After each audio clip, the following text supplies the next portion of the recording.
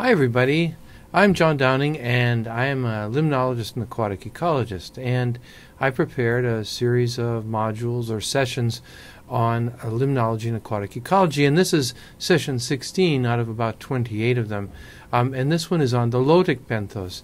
Session 15 was on the lentic benthos, that is the benthos of lakes and ponds, and in this one we will think about the benthos of Lotic systems, that is, systems that have directional and continuous motion, that is, streams and rivers. So they're quite different, and this is a very cursory lecture on Lotic benthos. There's a great deal more that could be done, as with lentic benthos or any of the other topics we treat here. But my objectives for today would be to have you learn how the benthic environment differs between rivers and lakes, and that's quite important. Then understand the main theories of stream ecology, learn about stream zonation, and of course, you know, the players are by and large the same between streams and lakes, except for there are different taxa, or different kinds or different species of organisms, but they're the same groups of organisms, so we don't need to repeat that. And I'd like us to talk more about stream zonation, although we've covered that topic in previous sessions, and then understand some of the principal energy sources and learn about the ecology of major trophic categories of benthic organisms in lotic or stream ecosystems. Think about terrestrial-aquatic exchanges and understand how streams have been stressed and modified over time. So rivers differ from lakes in very important ways, and this is again a table from the CALF textbook, and you can look down the left-hand side of that and see what the attributes are and how rivers and lakes differ. In rivers, flow is horizontal and downstream, and then lakes, water movement is vertical and circulatory. And in lakes, the force that initiates movement is wind, and in streams it is gravity and sort of downstream flow. Distribution of substrate is determined by water currents, and it's gravity-driven in rivers, and determined by wind-induced currents in lakes. Water level fluctuations are often large in rivers and streams, and often minor in lakes, although can be large in the tropics. Flooding effects, therefore, on the biota can be traumatic and completely reset ecology and succession. And in lakes, they tend to be minor or, well, major in the tropics, where water level fluctuations tend to be large. As we mentioned earlier on in some of the sessions, the water residence time in streams is very short, usually measured in days and weeks. And if I'm recalling right, the average water residence time of streams on Earth is something like 32 days, something like that. The water residence time in lakes can be long and is measured often in months or years. The shape of rivers is very different, of course, and that seems very obvious. That rivers are very long and linear, whereas lakes are quite short and oval. And the relationship, except in, of course, river-driven lakes like reservoirs or impoundments, the ratio between the catchment area and the area of the water body is very high in rivers and relatively low in lakes. The groundwater to surface water drainage ratio in the summertime is quite high in streams, and commonly in lakes is low to moderate, and this is demonstrated, as we discussed in earlier sort of sessions on river formation and so on, and river flow, river structure. The groundwater actually supply what is called the base flow in rivers and streams. So the mean depth is often shallow in rivers and often quite deep in lakes. Thermal stratification, of course, is very rare in rivers, and so they provide less of a sort of thermal refuge, and stratification in lakes is quite common. Vertical chemical profiles in rivers, because of the amount of turbulence and water flow, it tends to be very homogeneous sort of chemical profile, whereas lakes form into layers with different sorts of chemicals, chemical species and concentrations in different places. dissolved oxygen is relatively high in rivers because they are quite turbulent oftentimes and flowing rapidly, except for in the most slow and laminar flowing systems. But as dissolved oxygen in lakes tends to be quite variable and may vary among strata substantially. Nutrient concentrations, in rivers are often quite high and tend to increase downstream. And nutrient concentrations in lakes, although this may be a little bit of an oversimplification if you think about eutrophic lakes and very modified catchment basins, they tend to be a little bit lower, but temporarily variable depending on seasonality. Turbidity in rivers and streams is often quite high depending on the underlying substrate, and in lakes can be quite low, or maybe higher in the tropics, or certainly higher in eutrophic systems that are subject to great river influx. Dissolved organic carbon in rivers can be high and is derived from allochthony. That is to say, if you remember what we've talked about in previous sessions, it means it comes from the outside. In lakes, it's variable, and a larger portion of autochthonous carbon, dissolved organic carbon sourcing, although this large autochthonous DOC is really only a very common in very eutrophic ecosystems. And nutrient retention in rivers, because of their great rate of flow, tends to be quite low, and in lakes tends to be higher, depending, of course, on the water residence time. So rivers differ greatly from lakes, and of course they will function in different ways and have different sorts of organisms in them, depending on their functioning. So rivers are linked to the drainage basins, and Lotic systems reflect all kinds of aspects of those drainage basins, including the climate, the geomorphology, and the land use. Of course, they're almost a direct fingerprint of climate, geomorphology, and land use. Stream characteristics that structure stream communities would be things like width, depth, slope, of course, or stream order, velocity, discharge variation, of course. We learned the concept of flashiness when we talked about stream hydrology some set of lessons back. The substrate, the shoreline vegetation, and so on. Those are the aspects that structure those stream communities. There are several Lotic ecology theories, and we'll talk about several of them, and some of them deal with the gradient and some deal with disturbance. And the gradient that's offered by a stream as it flows from the first order stream to the base level has a large effect on what happens, and it influences stream zonation. Another theory that modifies function of streams, or describes the function of streams, is a very famous river continuum concept that we'll talk about in some detail. Also, nutrient spiraling concept, and the hyporheic corridor theory. Theories regarding disturbance have to do with things like serial discontinuity, effects of abrupt changes, the flood pulse theory, and telescoping ecosystems, which is very closely related to nutrient spiraling concepts.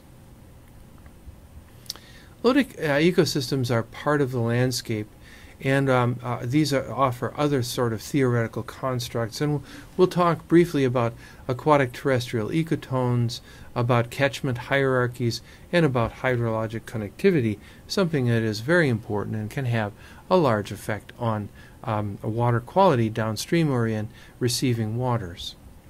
First, we've talked a great deal in other sessions about zonation, so we don't need to belabor it, but the sort of stream zonation theory suggests that there are areas systematically within streams and rivers of slow-flowing deep water, often on the outside of bends, alternating with runs, which will be smooth, unbroken flow rates connecting riffle and pool areas, then riffles, which are fast, shallow flow over boulders and cobbles that break the water's surface, and all of these have an effect on what can live there.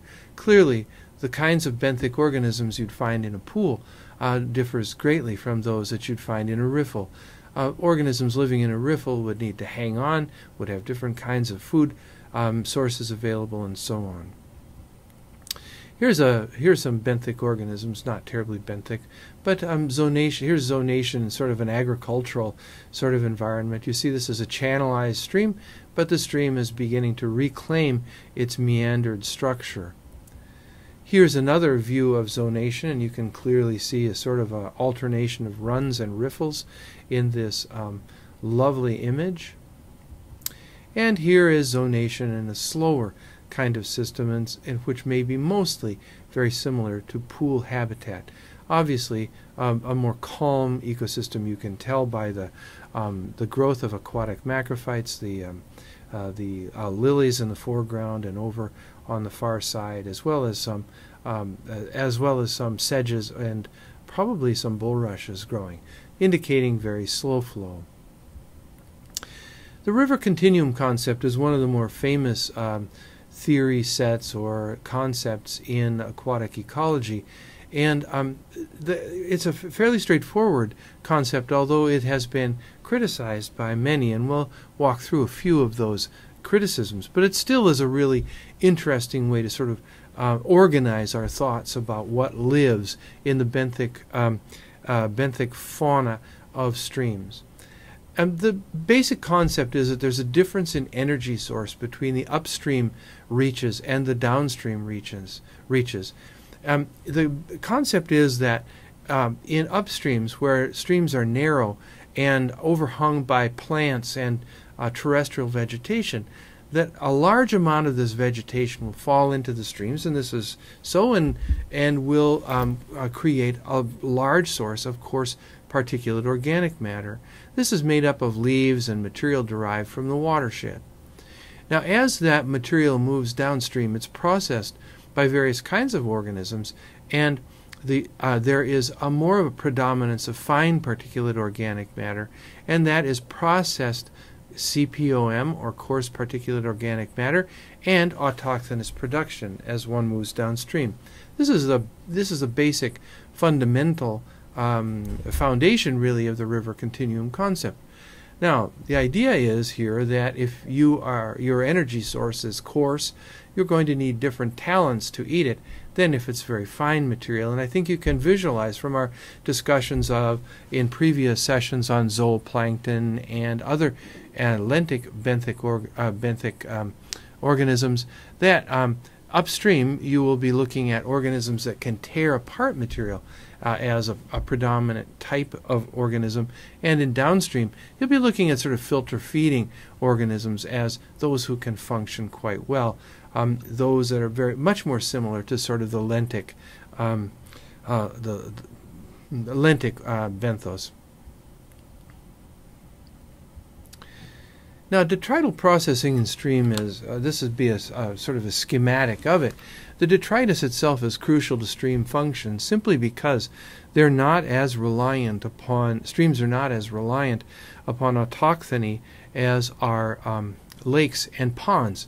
So detritus is very crucial. So basically what happens in this whole process is that bacteria attack this coarse particulate organic matter, and then organisms who are able to shred it apart begin to rip it into pieces, releasing particles and dissolved organics and tiny particulate matter as well. There's also an exchange of sort of allochthonous dissolved organics and inorganics in the presence of light that helps micro and meso macrophyte primary autochthonous producers such as these, and they will grow based on that dissolved organic matter and light.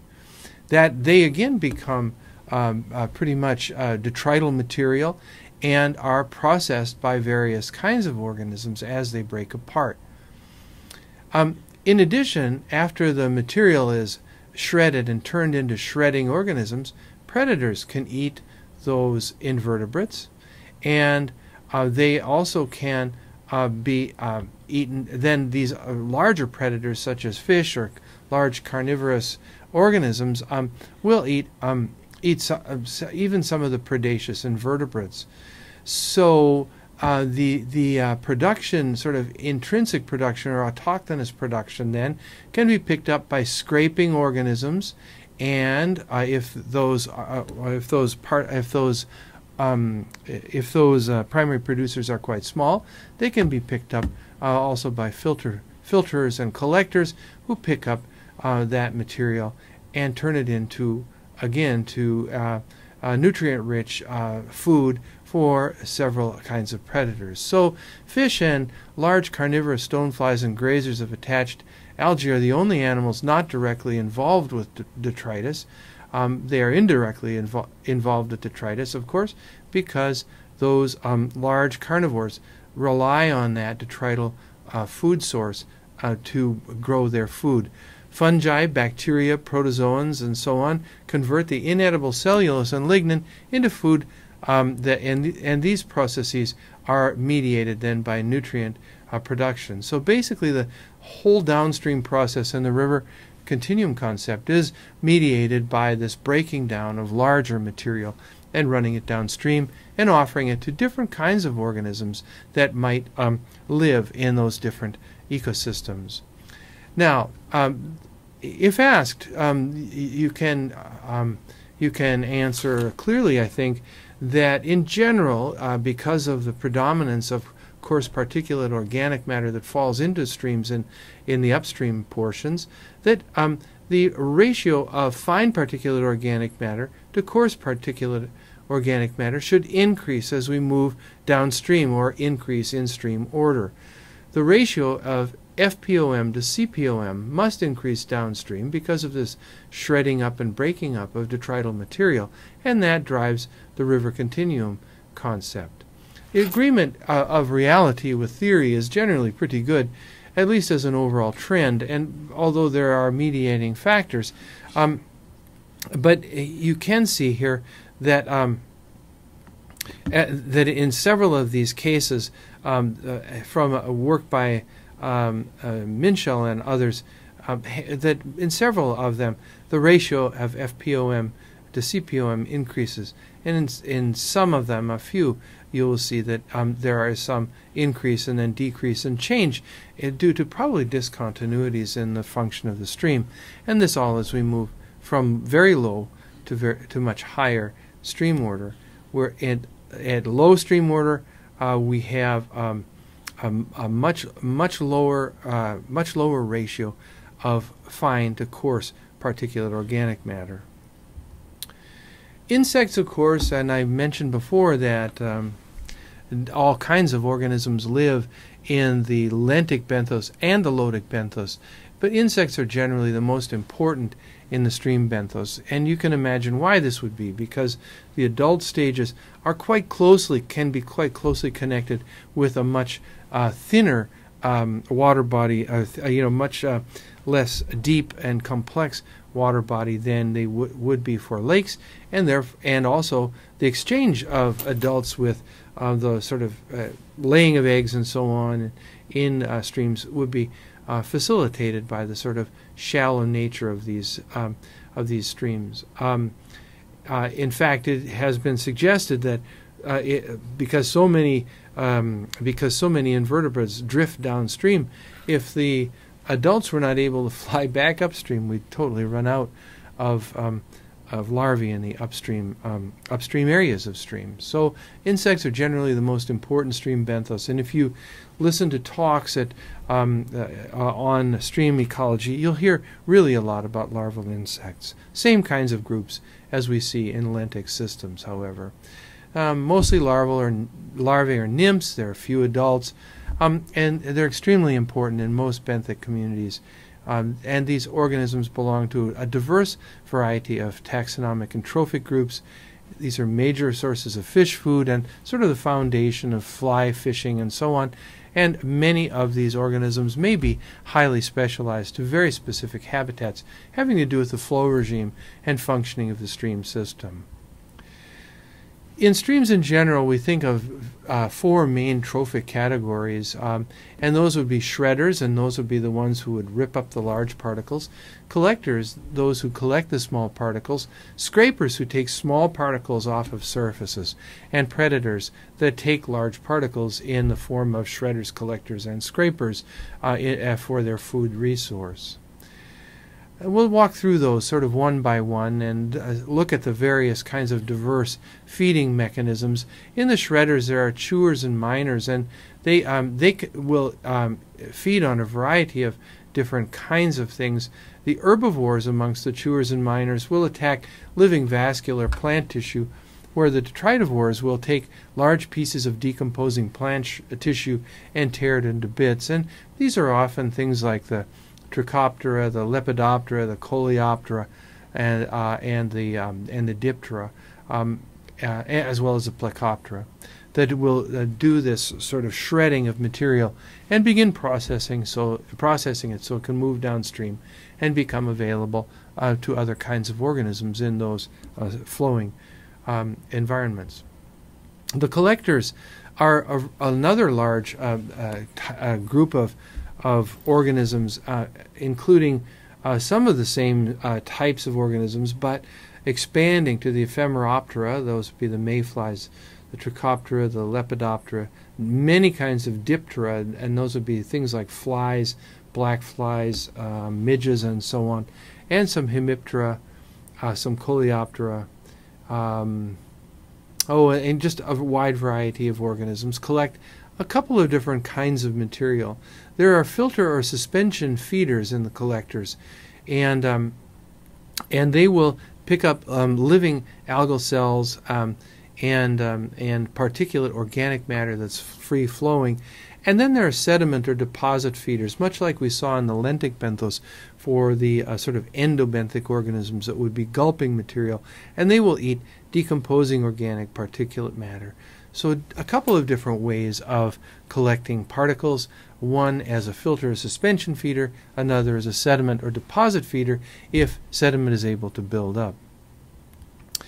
Another group, another feeding group are the scrapers, and I think it's obvious to you from what we've looked at in previous sessions that some of the organisms scraping material off of surfaces and streams would be things like the well, they'd be actually functioning very much like snails and so on. Okay, so pulling that material off, and these can be mineral scrapers, those scraping mineral surfaces, or organic scrapers, those scraping organic surfaces, and those organic surfaces would be algae and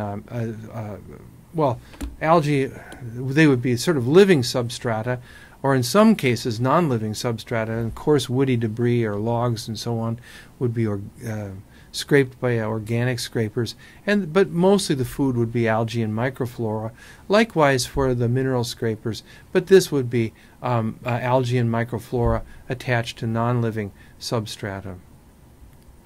Finally, the predators are a charming variety of feeding modes. I once made a Halloween lecture showing some of the horrible things that these some of the predators do. They're quite remarkable, but they divide up into a couple of types. Either those who swallow whole animals or parts of them, or those that pierce them and suck out the tissues. Those that suck out tissues would be things like the Hemiptera and the Ragionids, the Dipterans. Some of them will pierce and remove material. It's much like you saw in, say, the water bears. They would do similar sorts of things. Those that eat that are predaceous and eat whole animals or parts of them, of course, would include the Odonata, and there's some spectacular videos of their feeding. Plecoptera, the Megaloptera, Trichoptera, Coleoptera, and various kinds of dipterans. There are carnivorous or predaceous dipterans as well. So this is a river continuum concept sort of in action in a color image, and here you see first order to 12th order down here, a very ambitious sort of diagram covering a huge variety of these systems. But the overall picture here is the material falls in, the coarse particulate matter falls into the stream. The streams are at low order very covered with vegetation in many cases, and so there's a large source of vegetation. You can have increasing growth of periphyton, that is algae growing on surfaces. As the stream becomes more and more exposed, the the shredders upstream shred up this material with the help of microbes, and the collectors begin collecting some of it as it goes downstream. As we move into the higher order streams, vascular hydrophytes or aquatic macrophytes become more abundant, and we get some input of coarse particulate organic matter from those vascular macrophytes. But in the shredders continue their work to a certain degree, but by the time we're sort of at a mid-order stream, then what we're seeing is a lot of grazers, because we have very open water course that on which we can grow a lot of algae and bacterial food, and we have collectors picking up the particulate matter, so grazers and collectors make up the predominant amount. The predators are with us all of the time, because wherever there are herbivorous or detritivorous organisms, there are going to be things that eat them, although the predators change a little as we move downstream. And then finally, if we get into a very high order stream, it becomes almost lacustrine, almost like a lake. And the collectors and filter feeders will become really abundant. And you see even in this little image a cladoceran, a copepod. There can be sponges, there can be bivalve mollusks, pelecypods, and a variety of other kinds of filter feeding collectors, collecting all the fine particulate matter, including allochthonous and autochthonous material as it moves downstream. So that's the overall picture of the river continuum concept, a very important theory. Production changes along the river continuum concept, and this is again a schematic. Here we see the ratio of fine particulate organic matter to coarse particulate organic matter as we move from first to 12th order streams. And if you look at sort of the percent of the total invertebrate population made up of various kinds of trophic types, and this is a nice way of visualizing this. Predators are pretty constant because there are usually invertebrates for them to eat. Shredders decline fairly continuously across this continuum from low to high order streams because, of course, there's less material to shred. As one moves downstream, most of it's been processed. At mid-order streams, the grazers tend to be very abundant, and these would be snails and caddisflies and other things that scrape material from surfaces. But they are somewhat supplanted once you get into very high-order streams with high flow, because you have less sort of exposed stratum for the grazers to work on, and you have much more deposited material of this fine material that's moving downstream. And then, of course, the collectors become predominant and make up a very large fraction of the organisms once you're in very high order stream because of the amount of deposition of fine particulate matter. This is how there used to be an old sort of fish-based zonation scheme of streams that you'd have sort of trout upstream placed downstream by carp and bream and other things, and with perches in the middle and various minnows and so on in the sort of the grazing range of the stream. But this is kind of how these two concepts sort of fit together. So this is another view. This is from the older Calf text, not the new version, showing the same kind of picture, just in another way. First order to ninth order stream, change from shredders to collectors, and this is from one particular stream. Here we have the same kind of thing, first order to ninth order, shredders replaced by collectors, with intermediate grazers coming into some substantial abundance in the mid-reaches of the stream. That's the overall concept. There have been some criticisms of the river continuum concept, although it's a very nice framework on which to construct our ideas. Some have asked what system this really applies to, because we have so many landscape changes that occur. There really are no non-controlled streams that flow freely, and frequently there are dams and land use changes that provide discontinuities to the continuum, the so-called river continuum concept. And also, tree coverage has been substantially impacted, and changes from one from one climatic zone to another, and it can alter this ratio of fine to coarse particulate organic matter. Now, there are several publications outlining many cases where empirical data contradicts the river continuum concept, and this would probably be because rivers vary in a sort of a non-continuous sort of way in some cases. And also some have suggested that the functional classifications of invertebrates may be a little bit sketchy in that they are not constant even within one species of organism. Originally, we thought of the community as an organism doing what needs to be done, but in fact, what kind of community you have there will be affected substantially by the sources of food and organisms' ability to handle it. There are many common changes in river systems that aren't accounted for by the river continuum concept, and in that rivers are just not constant year-round. There are floods, there are periods of dryness, and so on. So it has been criticized as an idea, but in fact is a nice framework on which to hang our thoughts about benthic organisms in different kinds of environments. Next concept I'd like to take up is the nutrient spiraling concept, and this is the idea here is that there's an uptake and release of plant nutrients as water flows downstream. The thought is this uptake-release cycle is a spiral as it moves downstream. If it were only in one place, it would simply be a cycle, right? But since it's moving downstream, it unwinds sort of like a spring. The focus has been on phosphorus, nitrogen, and organic carbon cycling as it spirals downstream. And there's the concept of uptake length, and this is distance traveled by a substance once released before it's accumulated again. So you can think of this as how fast material is moved around the spiral. If you have several uptakes and releases of material, this can be thought of as spirals. And this can be used to compare nutrient or carbon retention among systems, that is, its supply and its demand.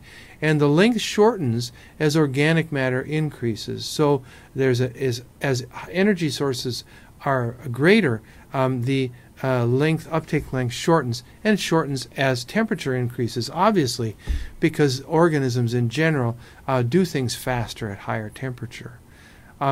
It also increases with discharge because sediment declines. So as discharge increases, then it takes a longer, the uptake length is longer simply because water is moving farther per unit time. This is a way to kind of visualize nutrient spiraling, and this is from Wayne Minshall's work. And we can have there are a couple of characteristics that are important in distinguishing this sort of uptake length concept, in that we can have retention of material being high or low, and biological activity high or low. So in the case that we have both high retention and high biological activity, we see the rate of recycling being very fast and the distance between spiral loops being greatly shortened. In the case that a retention is high but biological activity is low, then the rate of recycling is a little bit slower because there's not much biology going on.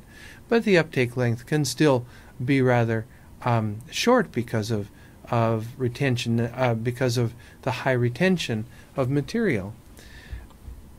Now, these types of ecosystems differ with respect to the ecosystem response to nutrient addition and the stability of the system, and where retention is high and biological activity is high, these systems tend to be conservative and stable.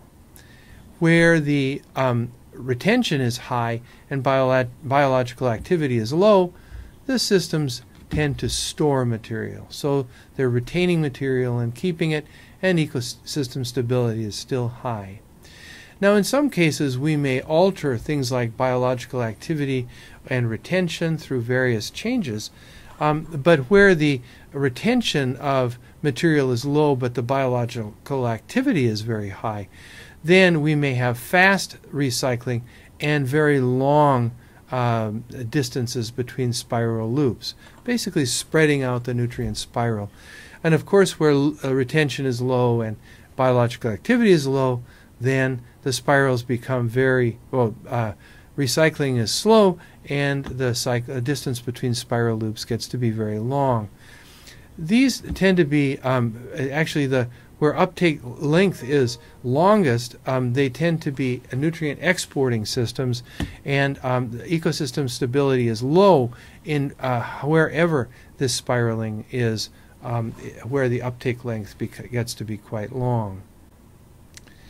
Next, let's move to concepts dealing with the hyporeic zone and think about the definitions. And I've looked for some good imagery on this, but the imagery is a little bit hard to find.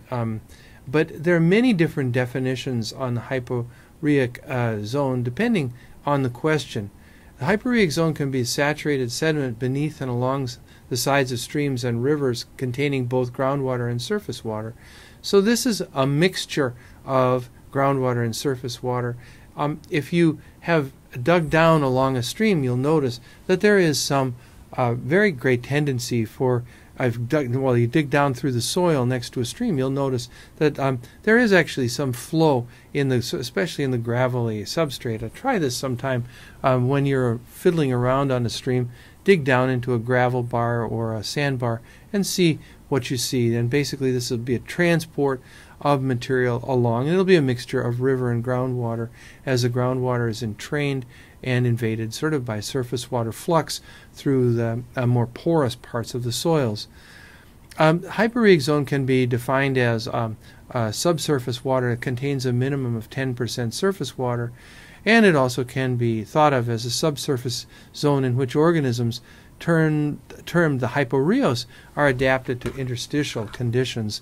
And in fact, there are organisms that live very deep down into the aquatic organisms that live deep down into the groundwater, but these would only be really at the confluence of the stream flow and the groundwater flow. And this is kind of how you can visualize it. Here we have a stream here, and this is the wetted channel hyporeic zone, but also there's flow of the stream that moves through the groundwater and along through underneath gravel bars. And we can have things called floodplain hyporeic zone, which is water flux running underneath the stream. Hypo means under, so it's understream. Hyporeos, reos is river. Hyporeic zone is under the river. So you can have this actually in the floodplain area. You can have this also in the parafluvial sort of hyporeic zone in channels and gravel bars, and that's where I suggest that you kind of look for it if you're messing around with streams, and also flowing directly beneath the stream. Hyporeic zone is a region beneath and adjacent to streams and rivers where surface and groundwater mix, and you'll actually have a mixture of the benthic organisms within those different from the stream and from the groundwater. Hyporeic zones have several different functions. They're a link link between aquatic and terrestrial environments. They play a role in nutrient cycling. Obviously, flow is a little bit slower in the hyporeic zone, and so chemical and biological processes can work longer on the water flowing through there.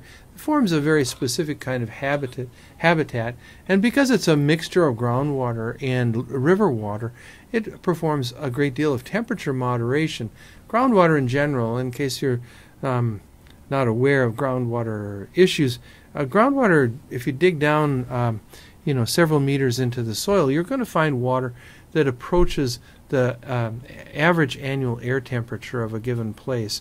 And you can find so it's usually, you notice that well water usually is quite cool, right? So this is because you're pulling groundwater that has a temperature that's much closer to the average annual temperature. So if you're in some kind of temperate zone and looking at this in the summer, the water can be quite cool. So you mix that, a minimum of 10% of it or something with the stream flow, and you're going to significantly cool and moderate temperature fluctuations. Likewise, the temperature of groundwater, of true groundwater, is pretty constant year-round, so that mixture is going to not have as large a temperature fluctuation as the surface waters of the streams do. And just very much like you see in lakes, you have the temperature moderating aspect of, say, the hypolimnion of lakes, because it tends to stick at right around, at least in the temperate zone, right at around the same temperature year-round in the deepest water. Also, hyporheic zones have been shown to be able to remove contaminants, again, because of their ability to cycle material, because of the long contact time between biology and water. The next concept I'd like to talk about is a stream concept, is serial discontinuity. And there's a lot of concern with dams and impoundments instead of pristine river systems. And the dams, when they've been installed, actually we've been installing dams at a phenomenal rate ever since since the Revolutionary War in the United States. So since the 1700s, we've been damming up water everywhere, and some have suggested that there is no unregulated stream anywhere in North America, although I think there are a few. But it's been argued that regulating structures such as dams reset the river continuum and change it. And they don't always change it in the same direction. It depends on the kind of dam that you're talking about. Now, here's the concept. Here's a stream order on the x-axis and some parameter that we're measuring. And in a natural stream, we may see that increase that parameter and then decrease over time. But whatever that might be, let's say it'd be grazer abundance or something like that, that you get a maximum amount of grazers, say, at some intermediate stream order. Well, what happens is when you put in a dam, then you, in fact, I'd go even farther than this, you will tend to alter rapidly that parameter, and because you're impounding the water, slowing it down and making a lake-like environment. And then you're making a lower order stream effectively below the dam. And you do this over and over, and you may, in fact, keep that parameter from peaking. The serial discontinuity concept suggests that regulation and change in these streams may, in fact, reset in some way the river continuum and alter the biology. There's been a lot of concern about this because of dam structures. There are many dam structures that are traditional and have just been there forever, but really serve very little purpose except for creating an impoundment, which is another issue. And so people would like to remove them. Dams also sometimes, well, almost always impede the upstream migration of fish and other organisms and have caused a substantial amount of ecosystem change. So serial discontinuities reset and alter streams as well as cause barriers to transport of material and upstream migration of organisms. Another concept I'd like to talk about is the flood pulse concept of stream ecology. And basically, if you look at this diagram on the right, you'll see that from summer to fall to winter to spring, water levels change. And we've got, in summertime, we may see very low waters, and we may see an export of material downstream. In wintertime, as the water levels begin to increase, let's say with winter rains or snow melt in the spring, we'll move a substantial amount of material back onto as a pulse back onto the landscape. And then as waters recede, a lot of that material will be left, and you will have created a pulse of productivity and change that can alter the terrestrial ecosystem nearby. It also may alter the fluvial ecosystem by the export of a substantial amount of terrestrial material in a seasonal basis. The next concept I'd like to talk about is the telescoping ecosystem concept, and in a way it's really similar to the spiraling concept we talked about before. And it uses not uptake length but processing length in various parts of the stream ecosystem. Here we have surface stream, the hyporheic, the parafluvial, that's around the stream, and this is riparian.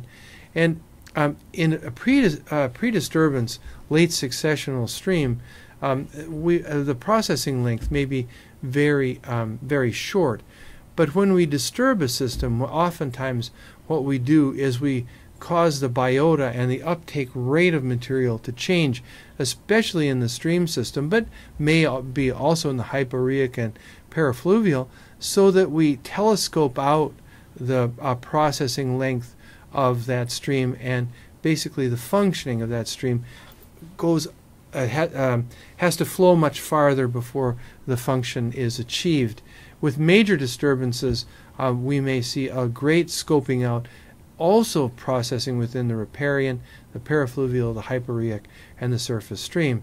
And now, if we restore a system, then the hope is that we can telescope back that that ecosystem so that the processing length becomes more reduced. The next concept, stream concept, I would like to talk about is the aquatic terrestrial ecotone, and that's very similar to the flood pulse concept. And ecotone is a sort of transition between two kinds of ecosystems, and the ecotone between the terrestrial and aquatic and streams these are areas of high diversity of organisms and ecosystem processes. Aquatic and terrestrial ecotones have continual flow of biomass and nutrients across that ecotone, which influences surrounding ecological processes. And so streams are in constant exchange with terrestrial systems and vice versa. So the aquatic terrestrial ecotone is important. Insects also have life stages which disperse and use both of those parts of the ecotone, and so they may in fact cross material back across between the stream and the terrestrial ecosystem, or across that ecotonal gradient. Here is another diagram of the terrestrial aquatic terrestrial ecotone, and here we have a series of functional units, which usually all these acronyms in my live class usually get a pretty good laugh.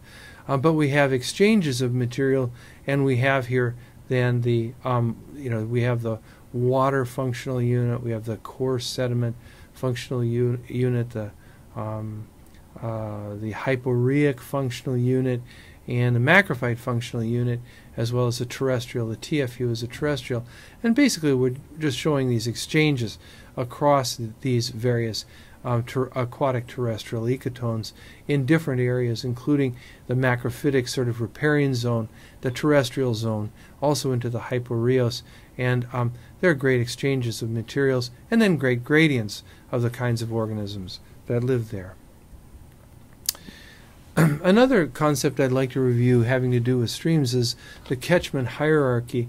And it probably has occurred to you that a downstream in a large river, there's a lot less variability over time than there is in the upstream.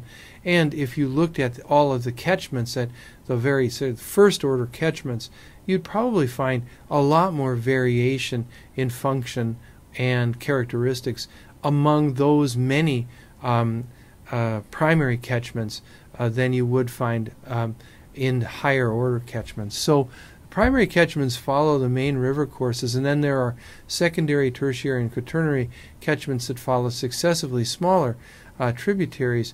The emphasis then of this catchment hierarchy concept is on longitudinal, lateral, and vertical dimensions that can be integrated into this framework of sort of the patch dynamics concept. Patch dynamics focuses on interactions and changes in patches in the ecosystem, and this catchment hierarchy offers a very natural kind of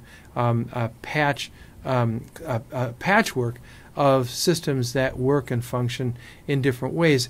And then human disturbances can act over a range of catchment hierarchies, altering eventually even major aspects of overall primary catchments. Another concept I'd like to review briefly is that of hydrologic connectivity. And in areas, of course, where we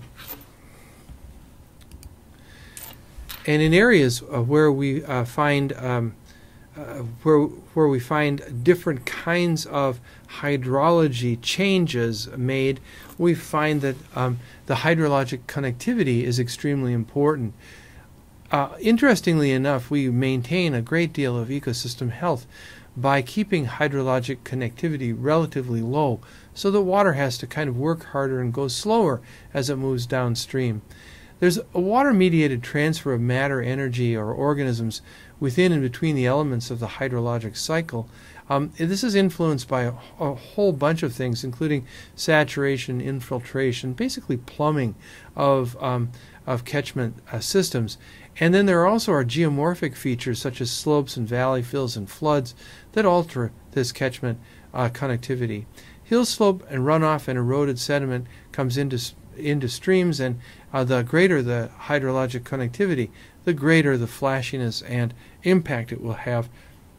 Depending on the connectivity, there can be a fairly long time lag or a short one, and hydrologic connectivity of stream systems also has a very large positive effect on migratory fish, a negative effect on the intrusion, while it's actually positive effect on the transmission of exotic organisms, and also affects dispersal and overall integrity of the landscape and the waterscape. There are different theories that incorporate different sorts of dimensions, and if we look at the Lotic ecology concept here in the middle, and all the ones we've talked about, some of them are as I mentioned earlier, are oriented around gradients, some around disturbance, some around ecotones, hierarchy, and connectivity. But if you take a sort of a four-dimensional perspective, some of these have more relevance to different sorts of perspectives. Stream zonation, of course, is on a longitudinal perspective. Also, the river continuum concept is principally one of longitude, although can have temporal consequences, whereas the hyporheic corridor concept is longitudinal, lateral, and vertical, so moving up and down and out, and also all of them can vary in some temporal sort of way. The serial discontinuity is more or less longitudinal and lateral without too much consideration of the vertical, sort of the up and down. But the telescoping ecosystem concept, well, flood pulse is mostly a lateral flux moving outward onto the floodplain. Telescoping ecosystem concept is organized around sort of vertical perspectives and temporal ones as the ecosystem changes over time. And then aquatic terrestrial ecotonal concepts are oriented around ideas of lateral and vertical transport. Catchment hierarchy obviously is longitudinal, and hydrologic connectivity is more or less a question of lateral transport as well as temporal variation in overall stream network. Now, large and small rivers are quite different to study, and mostly I found that there are sort of large river limnologists and small river limnologists, but of course the distinction between large and small rivers is kind of arbitrary. But one thing that distinguishes them quite well is it's sort of the amount of water depth and turbulence and exposure to sunlight. Also, the ratio between lotic and lentic areas in a stream has a big effect. So the large rivers tend to have much more lentic area than lotic area. And species richness also varies a great deal along, and specific kinds of species varies phenomenally between large and small rivers. And of course, flooding concepts having to do with flashy watersheds that we've talked about in previous sessions, and sort of long-term rains and snowmelt, all sort of the effects are quite different between the large and small rivers. And the reason that's important for us to consider these things is that there are various considerations for very practical considerations having not only to do with the ecology, but sampling surveys with the equipment we need, and just general safety of scientists as they study these. They're very different. Studying a large most people can walk out into a small first-order stream and study it, but it takes much greater equipment to study, say, a 10th-order river. Now, this also has some effect on fish species, for those of you who are quite interested in fish. There are traits, including sort of trophic preference and locomotion morphology, that will vary between small streams and large streams. But in the table that I'm showing you here, there are different categories of streams. And what I wanted you to see from this is that there are different kinds of reproductive strategies that are functional, better functional in small streams than large ones. And in large rivers, of course, the reproductive strategies are much more aligned with sort of broadcast and sort of migratory upstream, downstream sorts of behavior than things like simple nesting and nester-garter sorts of reproduction that you'd find in smaller, shallower, more sort of manageable, less dynamic systems. I also wanted to mention that bird species, many bird species rely on rivers and river networks, and you can kind of get some sense of how many species there are in various river networks around the world. This map shows the species richness of specialist riverine birds around the world, and you can see that places where they're very abundant, these river networks are very complex, and there are many specialist riverine birds. In North America, where I mostly work, the number of specialist riverine birds are very few, but many places around the world they are very abundant and rely on good, healthy river ecosystems. So running waters have been modified in a lot of different ways, and one should keep aware of these. And I mentioned already dams and impoundments as a major modification clearly turns a running water into essentially a lentic ecosystem. Also, land use patterns really have changed the way rivers work, and in some areas where things like agricultural development are very prevalent, they've changed the whole this has changed the whole hydraulic structure, as well as the kinds of sediments and habitats that are available in streams. And other modifications to running waters that have become really important recently are the intrusion of various invasive species. I mentioned the Asian clam, the zebra mussel. We have other kinds of invasive species that are causing changes to running waters, as well as the imperilment of the biota. And in one area where I've worked that used to be a center for freshwater mussel biodiversity on the planet with over 50 species of freshwater mussels, just the changes in the landscape, the modifications of these running waters have essentially eradicated most of the habitat, and we've dropped to only 22 species of freshwater mussels in that particular area. So modification has been large and has had a large effect on the biota of these ecosystems.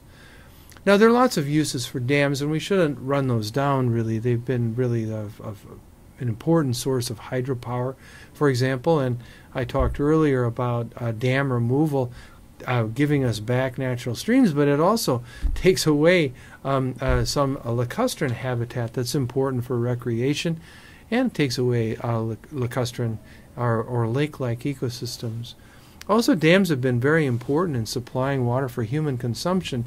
In one of the earlier sessions, I mentioned that 75% of all surface water, 75% of all drinking water or with water withdrawals for human use in the United States come from surface waters. And it's useful to dam it up so that you have a continuous supply of it. Also, irrigation of agricultural lands is one of the most rapidly growing uses of water, and again, one needs a constant source of that water, so impoundment is quite important. Also, dams are very important for flood control. Excuse me, as we have drained water off the land faster, floods have become more substantial, and as climate change increases the amount of sort of violent storms, of the sort of the amount and severity of storm precipitation, flood control will be a very even more important aspect. And in many cases, dams have been built as political and public works projects, basically to keep people employed, and dams are helpful in ensuring navigation upstream and downstream. The Mississippi River, for example, in the United States is completely controlled by a series of locks and dams that allow large vessels to move upstream and move goods upstream and downstream. And dams are very useful for tourism, as I mentioned before. And there are several examples of really important recreational waters that have been created by dams. So there's some very positive aspects. Dams have shows a bunch of states in the United States, in the yellow bars of different states who get a lot of energy from hydropower. Some places receive most of their energy from hydropower. Also, looking in the world about the billion kilowatt hours of energy that have been created by hydroelectric power, Canada is number one, United States is number two, former USSR nations next, and Brazil and China and so on. And China, of course, is increasing really rapidly with the construction of major dams. Canada, for example, also produces 70% of its electricity from hydroelectric sources, and this is 23% of the total electricity, also in California. So important. Dams can be very important. On the other hand, dams create an impediment to fish movement, and also really the alteration of previously fluvial habitat into lacustrine habitat, and dam removals have become really quite frequent in various places in the world. As we want to decommission them, they become unsafe, or we want to simply reclaim that riparian corridor and stream habitat. And I just want to show you one of these, which is really quite fun to watch. There are tons of them, of course, on YouTube or other places. But this is one. This is a National Geographic film, and the credit for production of it is at the end, and I'd like to give all due credit. But this starts out slowly as they blow the underside of the dam and allow water to begin to flow, and you'll notice a variety of things, and I'll sort of narrate as we go along. But this is, well, here we go. Let's just have a look at it.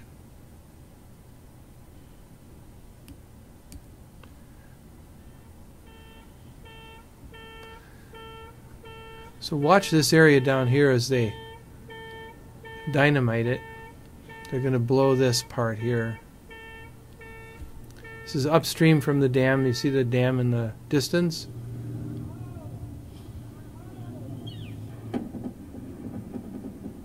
Now you'll notice that the water coming out is very sediment laden. It almost looks like soil.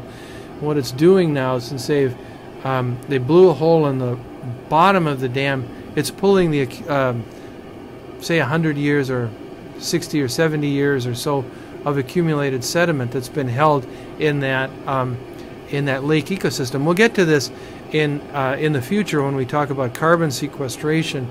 But it's an amazing amount of carbon and well-preserved material that's going downstream. Not a really beautiful stream ecosystem downstream as you look at this water flow.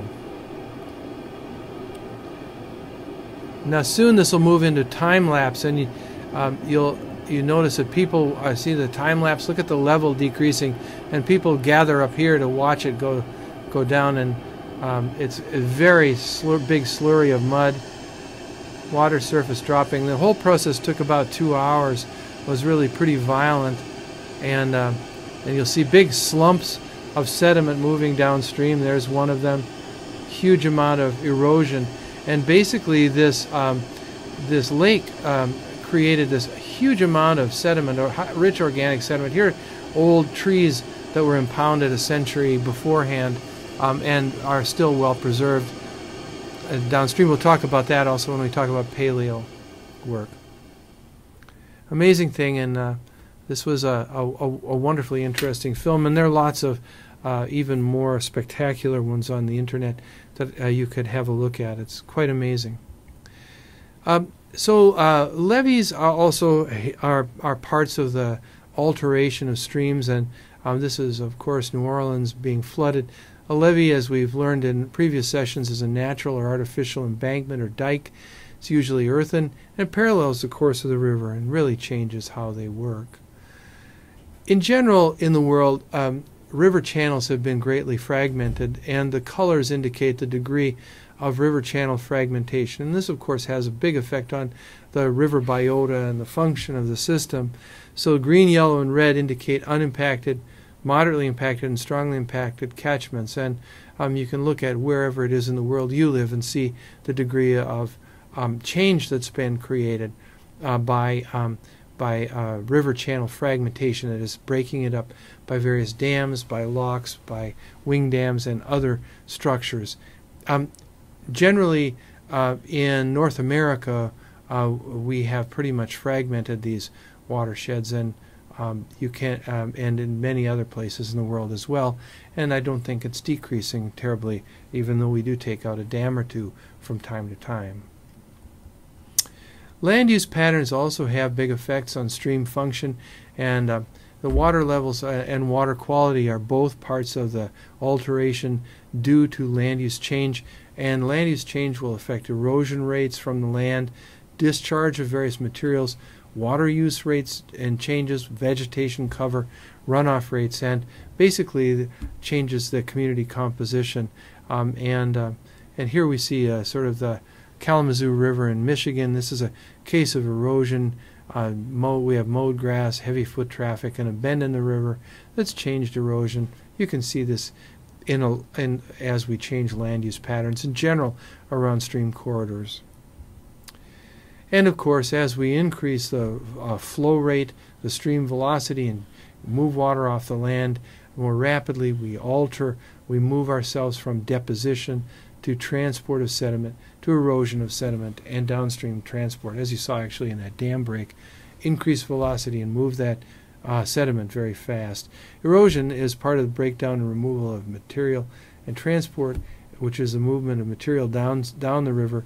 Deposition is the accumulation of material along banks and beds of rivers. And so this changes with velocity, and land use alters velocity of flow, and the flow of material, or the flux of water into any stream or river. Invasive species, as I mentioned before, have been transported by stream connectivity. Here we see the distribution of Dracaena polymorpha, the zebra mussel, here in 2014, and you can see that it's moving up along this river corridor and along many other river corridors in the United States. Some other things would be sort of the slimy sculpin, the lampreys have been moved along. Bithytrephis is also moving and is moved by streams. There's a constant kind of push and pull between the desire to have upstream migration of natural healthy organisms and the desire to block the migration of ones that will destroy organisms. And so there's a conflict really between restoring natural biota and protecting the natural biota from invasive exotic organisms. Here's a nice picture sort of stream biota. I haven't shown very many video clips of what streams and rivers look like. You can find these yourselves. They're tremendously important and active ecosystems with a huge variety of different kinds of organisms that live in them. So as a summary of Lotic ecology, rivers and lakes differ in most physical, chemical, and biological characteristics. They're very diverse environments, but despite all that, kind of the same types of organisms live in the benthos of both rivers and lakes.